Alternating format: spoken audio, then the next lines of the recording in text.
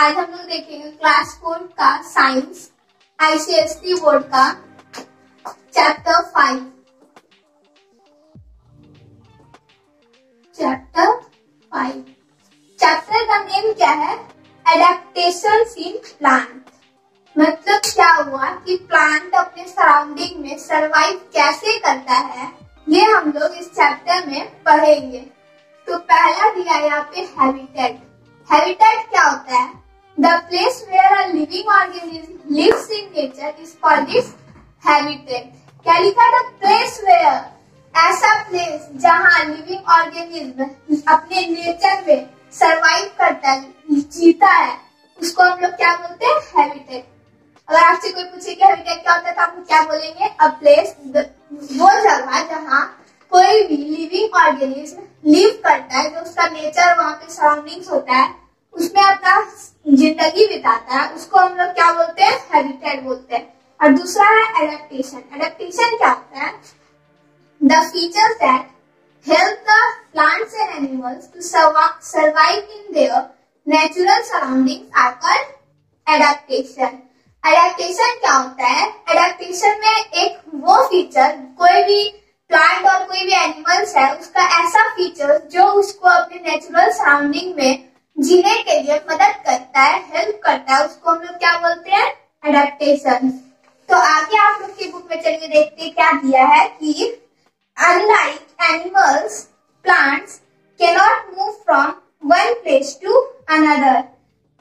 Animals की तरह plants क्या है? अपने जैसे कि एनिमल्स मूव कर सकता है, वैसे क्या प्लांट्स क्या है? मूव नहीं कर सकता है, एक जगह से दूसरी जगह मूव नहीं कर सकता है।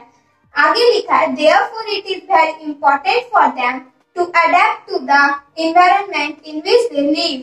इसलिए प्लांट्स के लिए जब बहुत ही ज्यादा जरूरी होता है कि जो उनको एनवायरनमेंट मिला है, जैसे कि एनिमल्स हो गया, कोई भी एनिमल्स है, जैसे कि कुछ बर्ड्स होते हैं, या उन लोग को ठंडा का मौसम आता है तो वो दूसरी जगह चल जाते हैं जब गर्मी का मौसम होता है। एनिमल्स को अपने सराउंडिंग्स के जरूरत से के हिसाब से वो लोग प्लेस चेंज कर सकते हैं, लेकिन प्लांट्स ऐसा नहीं कर सकता है।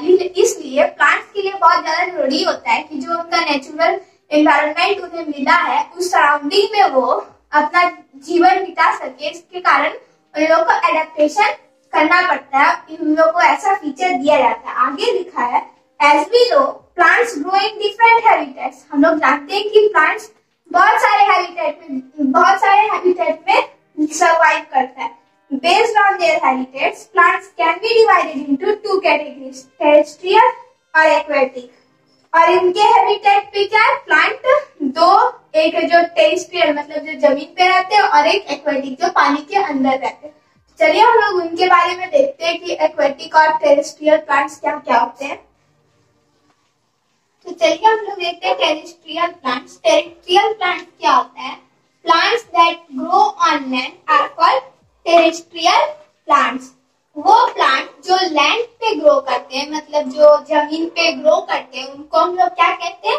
Terrestrial plants. They can be of various type. Terrestrial plant क्या होता है? बहुत तरह का होता है। और क्या है? पहला क्या है? Plants growing in planes. हम लोग ऐसे प्लांट के बारे में जानेंगे जो प्लेन्स पे होते हैं। और प्लेन्स पे जो प्लांट्स होते हैं वो क्या दो कैटेगरी में डिवाइड होते हैं। एक जो वो प्लांट्स जो हेवी रेनफॉल में, एक लेस रेनफॉल में। चलिए आगे हम लोग देखते हैं। हम लोगों ने अभी देखा कि प्लेन्स में दो तरह के प्लांट्स होते हैं। एक होता है plants growing in areas of less rainfall और plants growing in areas of heavy rainfall. ऐसे प्लांट जो जहाँ कम बारिश होती है वहाँ कौन कौन से प्लांट्स होते हैं ये हम लोग देखेंगे। और एक प्लांट्स वो जहाँ हेवी रेनफॉल होता है वहाँ कौन कौन से प्लांट्स ग्रो करते हैं ये हम लोग देखेंगे। तो पहले क्या है? Plants growing in areas of less rainfall. Less rainfall में कौन कौन से प्लांट्स होते हैं, कैसे होते हैं, उनके बारे में हम लोग देखते हैं। क्या दिया है? पहला कि दे मे हैव सेवरल ब्रांचेस। जो प्लांट्स लेस रेनफॉल जगह में ग्रो करते हैं उनका क्या होता है? बहुत सारा ब्रांचेस होता है, सेवरल ब्रांचेस होते हैं, बहुत सारे ब्रांच होते हैं प्लांट्स में। They can survive in very hot climates। और ऐसे प्लांट्स क्या होते हैं? जहाँ बहुत ही ज्यादा हॉट क्लाइमेट होता है वो वहां सरवाइव कर पाते हैं वो। दे shade most of their leaves in autumn. और ऐसे प्लांट्स क्या करते हैं जहाँ लेस रेनफॉल होता है वहां के प्लांट्स क्या करते हैं, एक तो पहला क्या दिया था कि वो हॉट क्लाइमेट में होते हैं और उनका सेवरल ब्रांचेस होता है, दूसरा वो हॉट क्लाइमेट में सरवाइव कर पाते हैं, और तीसरा कि ऑटम सीजन जब आता है उस टाइम में वो लोग क्या करते हैं, वो सारे प्लांट्स अपना लीफ जो होता है उसको शेड कर देते हैं। शेड कर देते हैं मतलब फॉल डाउन, मतलब जैसे कि हम लोग देखते हैं कि स्प्रिंग वगैरह का सीजन आता है तो प्लांट्स का लीफ क्या होता है, येलो होके टूटने लगता है।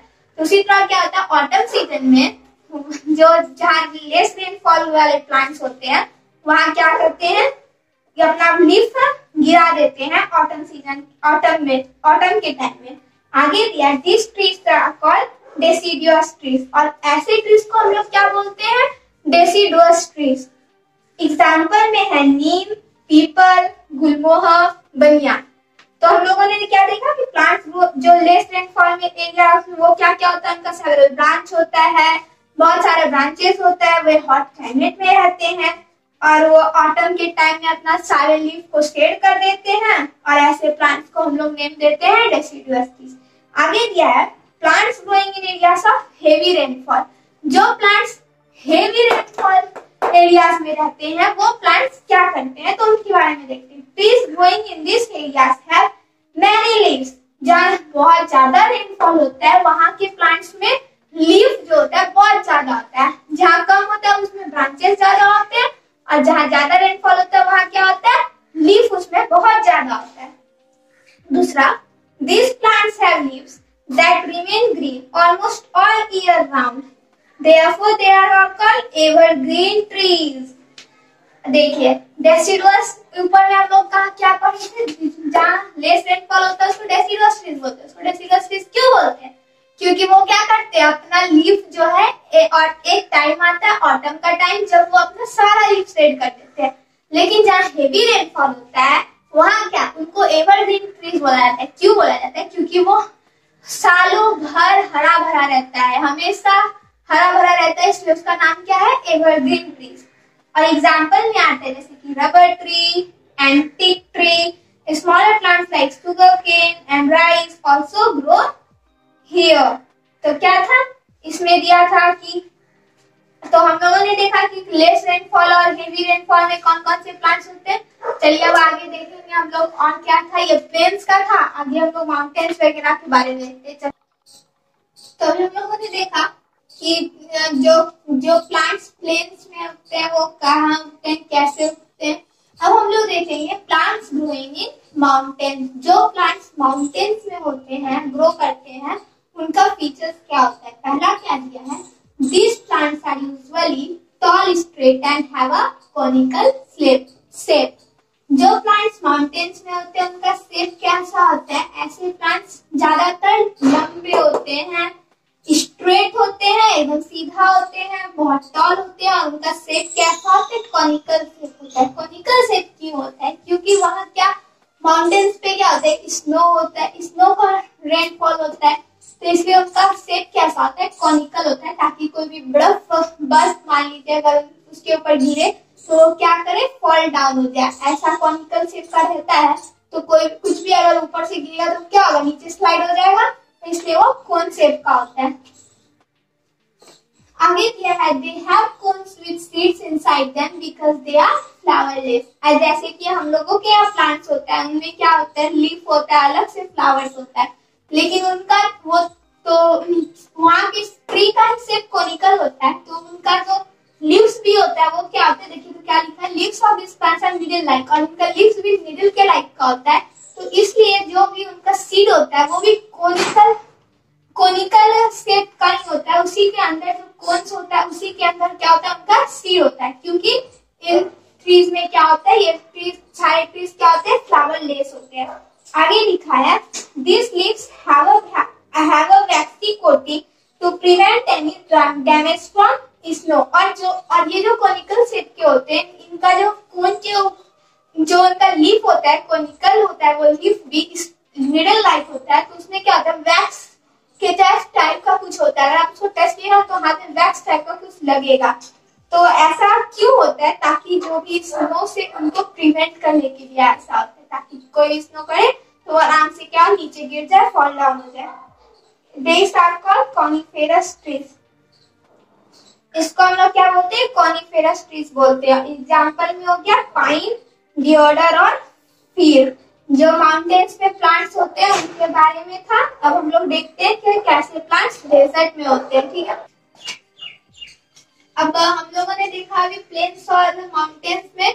अब है आगे प्लांट्स ग्रोइंग इन डेजर्ट। जो प्लांट्स डेजर्ट में ग्रो होते हैं उनका फीचर्स क्या क्या? पहला, दे हैव वेरी फ्यू और नो लीफ। जो प्लांट्स डेजर्ट में होते हैं वो बहुत कम होते हैं और उनका कोई पत्ता डेजर्ट के प्लांट में नहीं होता है। Their leaves are modified into thorns. उनका जो लीफ होता है वो किस रूप में बन जाता है? थॉर्न के रूप में, मतलब कांटा के रूप में होता है उनका सारा लीफ। उनका लीफ होता है कांटा के रूप में। They store water in their stems which become fleshy. और वो जो हम लोग जैसे कैक्टस प्लांट देखे ना, कैक्टस में क्या होता है? बीच में पूरा हरा भरा होता है, उनका लीफ होता है अजीब ब्राउन टाइप का होता है, जो कि अगर हम लोग छुए तो हम लोग के हाथ में गड़ जाता है। तो उनका और जो हम लोग का उसका जो स्टेम होता है, उस सारे प्लांट्स का जो स्टेम होता है, जो ग्रीन पार्ट होता है, उसी में उस प्लांट का वाटर भी स्टोर रहता है। और हम लोग का वो थॉर्न रूप में अगर होगा कैक्टस का लीफ, तो क्या होगा कि वाटर जो लॉस होता है, ज्यादा लॉस नहीं होगा, कम वाटर लॉस होगा। और ऐसे जिस प्लांट में लीफ होता है उस सारे प्लांट्स में क्या होता है? फोटोसिंथेसिस होता है, तो वाटर का लॉस ज्यादा होता है। लेकिन अगर वही ट्रांसपीरेशन के समय में अगर उस प्लांट्स का थॉर्न के रूप में उनका लीफ रहेगा तो वाटर का लॉस भी कम होगा और उनका वाटर ज्यादा स्टोर रहेगा उस प्लांट्स में। तो हम लोगों ने देखा भी कि कैक्टस प्लांट में अगर हम लोग कुछ दिन तक पानी नहीं दे तो वो मरता नहीं है, लेकिन और सारे प्लांट्स में ऐसा नहीं होता। आगे क्या दिया? Photosynthesis is carried out by there stem. ऐसे प्लांट्स का फोटोसिंथेसिस किस में होता है? स्टेम में होता है। तो डेजर्ट का था एग्जांपल में है कैक्टस। एग्जांपल है कैक्टस।